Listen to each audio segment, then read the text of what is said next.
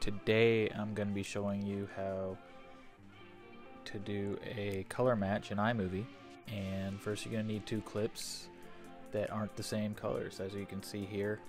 One's very blue and one is not. It's a little more gray and desaturated. So we're going to bring them both into our timeline, and we're going to find the clip that we want to match. So I like the color of this clip, so I'm going to match this clip to that clip.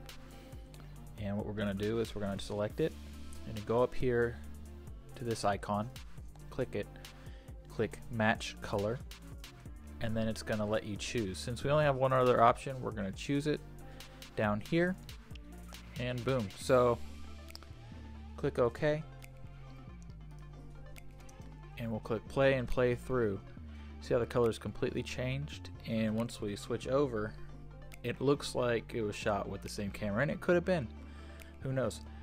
But that's how you match colors in iMovie, and thank you for watching. If this tutorial helped you out, let me know down below in the comments section. Otherwise, thank you for watching, and I will see you next time. Bye.